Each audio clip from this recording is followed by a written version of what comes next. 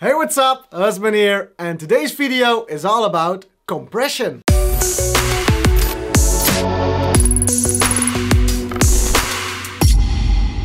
So I put out an Instagram post asking what you would like to see for this week's tutorial. Go for an EQ trick or some compression tricks, and compression was just a little bit ahead, so I'm doing compression this week, and next week, same day, we're gonna do EQ, which I got also a really cool tip for to instantly make your EQ and mix downs better. But for this week, I'm gonna share with you a few techniques that I always use in all of my productions, but I thought it's good to first think about what compression is actually doing in our tracks and what actually the proper scientific name for compression is.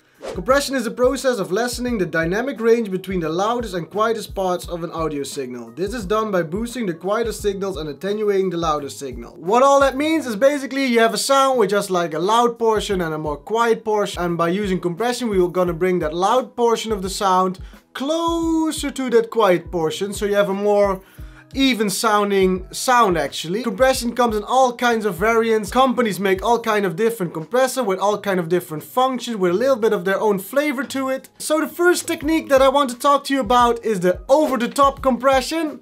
In short, my favorite plugin called the OTT. The OTT is actually a multiband compression, an upward and downward multiband compression. So basically you can also with this plugin choose which frequency bands you want to manipulate and compress, and you can set the levels of which the quiet parts will be increased or the loud parts being decreased. I never use this, I only use it for the depth button. It's basically the dry wet button of this great little plugin. This compression is really great if you just want to have your leads or your bass lines or perhaps even drums, although I don't use a lot of drums, to really stick out of the mix and really pump them up a bit. It's a bit like put your sounds on steroids. It pumps it up and really brings it in your face. So let's see how this works on a sound. So now here I have a lead sound, which is like a melody, which sounds like this without the compression.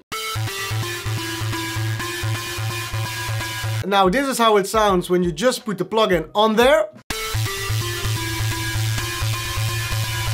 I know, horrible, too much compression. So I always like to bring it back to around 30%, and then you get a sound like this, which I think is much more in your face and much more aggressive, which is for electronic dance music really helpful to get your sound really aggressive and powerful in the mix. Now you can also do this with super sauce. Here is without it. Bring it back to 30%, and again it makes it a little bit more aggressive, a little bit more gritty in your face.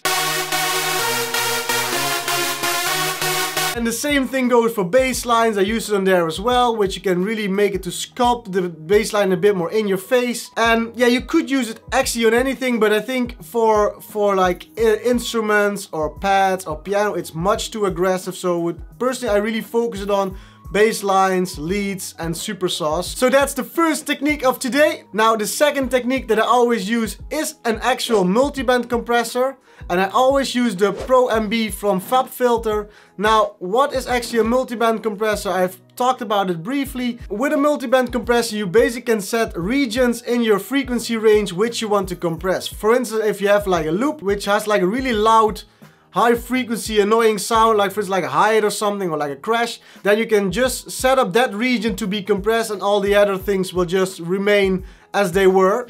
Now there's one technique that I've come across a few weeks ago, I think like 3 weeks ago. I was looking to try to make some hardstyle kicks and just combining like a tail with a punch, and I just couldn't get it to sound right with each other. It was like, it sounded particularly like there was like a punch which I made and a tail that I made, but they didn't fit together really well. Now I talked a bit about this with Michael Face, who is a really good hardstyle producer, and he taught me that he used a lot of multiband compression to just bring the two back together. So I opened up the multiband compression, I just went through some presets, and I found this really great preset which is called Sit in a Mix Drums. Now at first you will think, again, this will sound horrible, but you need to tweak one essential step, and that you need to bring up the low frequency band all the way, so you get it around here. Otherwise all your low frequencies will be gone, like see you later, nothing you can do with them anymore.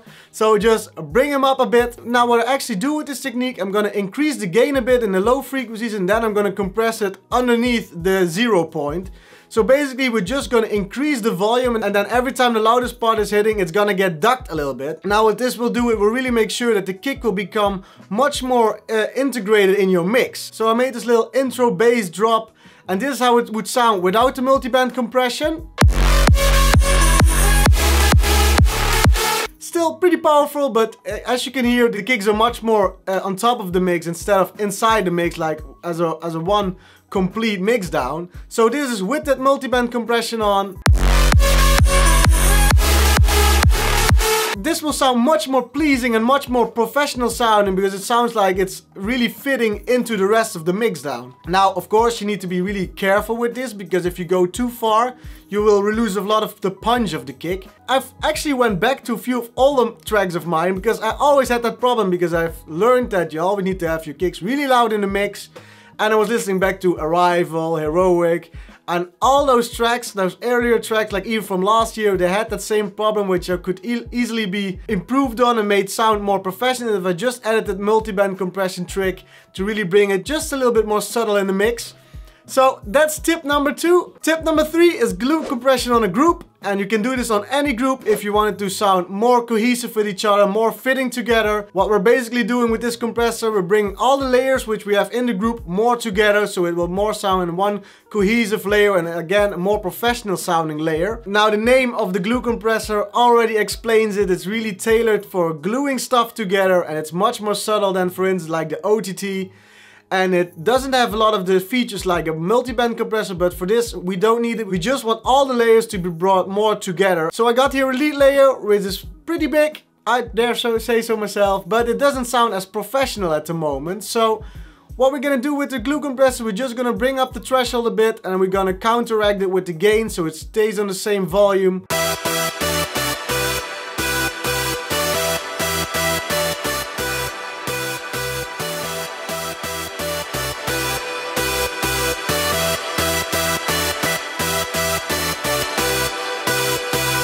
As you can hear, it sounds much more like one complete cohesive layer.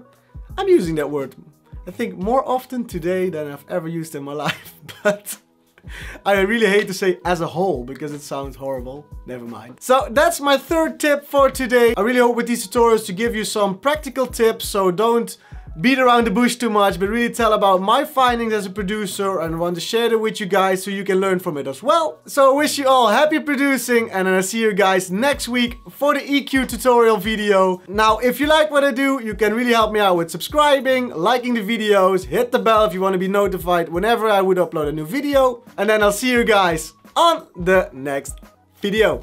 Take care, bye bye.